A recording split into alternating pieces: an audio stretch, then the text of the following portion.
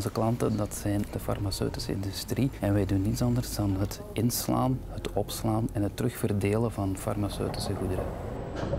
Het is een heel erg geautomatiseerd magazijn, dus de palet wordt op de band gezet, gaat met kranen in de high bay en op het moment dat de producten nodig zijn worden ze er ook automatisch terug uitgehaald. En we hebben ook pickrobots, dus ook dat deel is volledig geautomatiseerd. En omdat we merken dat data-gedreven werken steeds belangrijker wordt binnen de industrie, hebben we dan de hulp van ACA ingeroepen. Er kwam heel wat manueel werk te pas voor het verwerken van data. En zeiden ze van kijk, wij zijn er toch wel een hele tijd mee bezig en we willen daar toch wel graag een ondersteuning van, kan dat niet beter? En zijn we met hun aan tafel gegaan om te kijken van hoe kunnen we dat oplossen.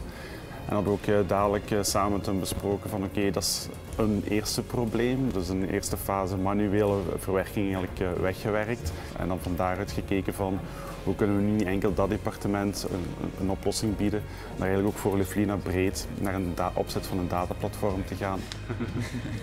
Ik krijg hier niet opgetekend. Uiteindelijk hebben zij ons dashboards gebracht. Dashboards die dat we intern gebruiken om op te volgen hoe dat we operationeel presteren, maar ook dashboards die wij samen met onze klanten delen, zodat wij ook aan onze klanten kunnen tonen hoe goed we het wel niet doen.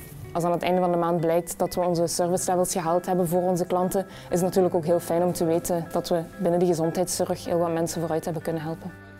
De menselijke kant is natuurlijk zeer belangrijk, want het is allemaal goed als daar technologische oplossingen staan, maar natuurlijk moeten de mensen het ook kunnen gebruiken. Het was een constante wisselwerking waarbij er echt voor gezorgd werd dat er iets ontwikkeld werd op maat van Livlina. En zij hebben ook hun kennis daarover gedeeld met ons via opleidingen om ervoor te zorgen dat we die kennis ook intern binnen Livlina konden creëren.